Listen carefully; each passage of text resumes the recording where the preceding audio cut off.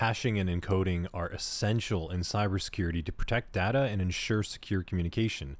For example, hashing creates a unique code or hash for passwords, and that makes them unreadable even if the hash is stolen. And encoding converts data into a safe format for transmission, sort of like base64 encoding used in email attachments to prevent data corruption. And in this lab, we'll demonstrate the usage of both of these concepts. First, let's get some data to work with. I'm going to use an echo statement to put "this is a sample text file" inside of sample.txt.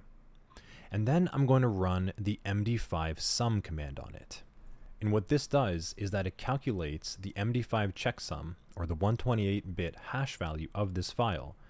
And now we have a statement. We have a hash that we can verify for the integrity of the file to determine whether it's been tampered with or corrupted. Essentially, this hash value right here is the representation of "this is a sample text file" inside of sample.txt. We can also run the SHA-256 sum command against the same file, and notice that the output is tremendously larger. And that's because this is a stronger and more secure hashing cryptographic algorithm. This is actually a 256-bit value, so it's the same representation, but it's longer, it's more difficult to crack, it's just much more secure as a result. So let's demonstrate something by copying sample.txt to a brand new file of copy of sample.txt. Then let's run the same MD5 sum and SHA-256 sum against the copy of sample.txt.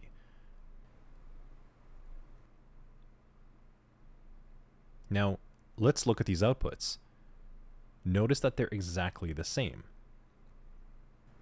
The MD5 sum and SHA-256 sum for both of the files is exactly the same, but the file names are different. And remember, that's because I explained that that representation, that hash, is just a representation of the "this is a sample text file" string inside of the file, not the file name. It's a representation of data. So let's tamper with it and see what happens. Let's vim inside of the original file, and let's throw in some extra data, maybe 4 capital A's in the beginning. We'll save it, and then we'll check the new hash with the MD5 sum command. So we can see it's changed, and it's actually changed quite drastically. And that's a sign of a good hashing function, is that a small change of a couple characters should also have a tremendous change on the new hash. That makes it harder to crack and harder to reverse engineer. So now what happens if we restore the data back to its original state? Let's vim back in, let's delete those 4 capital A's, save the file, and then we'll run the MD5 sum command against it again. And look, it's exactly the same, so it's actually returned back to state.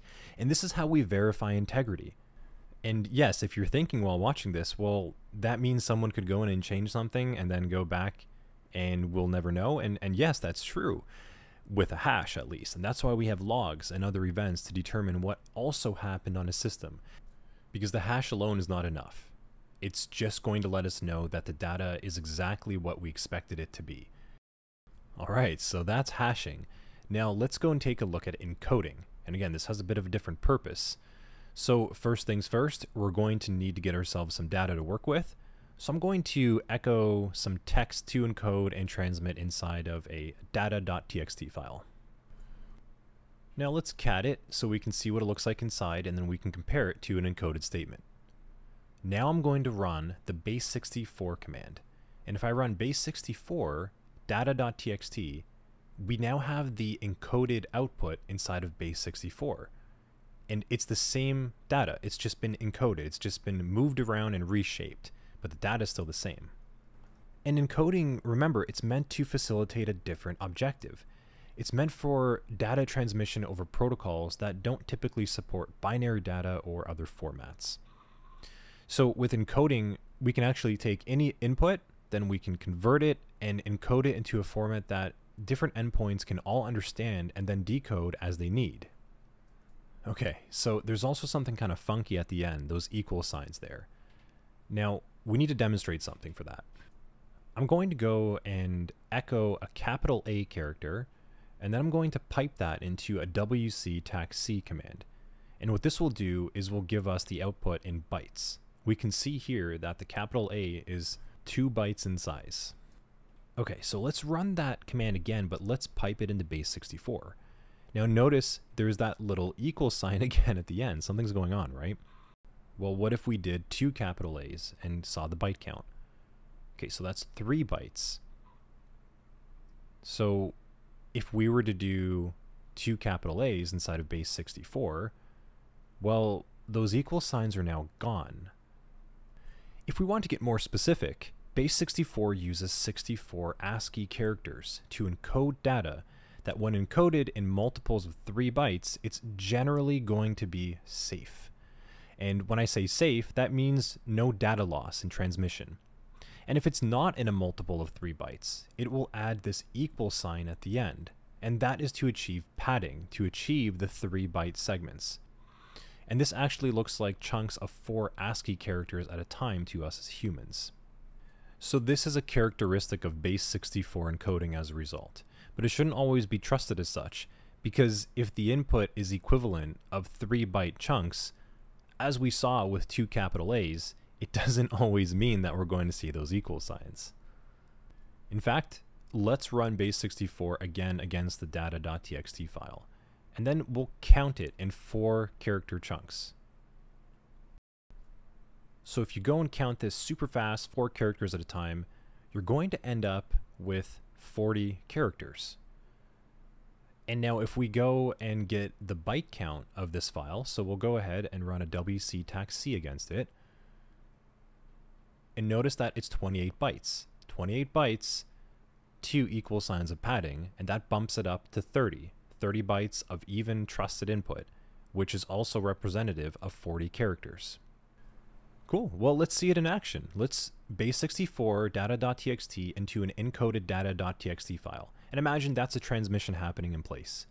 If we cat the encoded data.txt, we see our encoded data. And all we need to do is run base 64 tac-d to decode it, and it's returned back to its original state. And that's why encoding is so powerful, because we can take any input, generally with any types of characters, run it through a base 64 encoding, and then the encoded base 64 format of the data is generally a very trusted state that won't have any loss in transmission. So then when it's received by the client or the server, they can run a base 64 tac-d or a decode command, and then they'll have the data exactly as it was intended by the sender, without any loss. So, just remember that hashing is a one-way function for data integrity verification, fixed in size and irreversible, whereas encoding is meant to format the data safely for transmission, but also be able to be decoded back.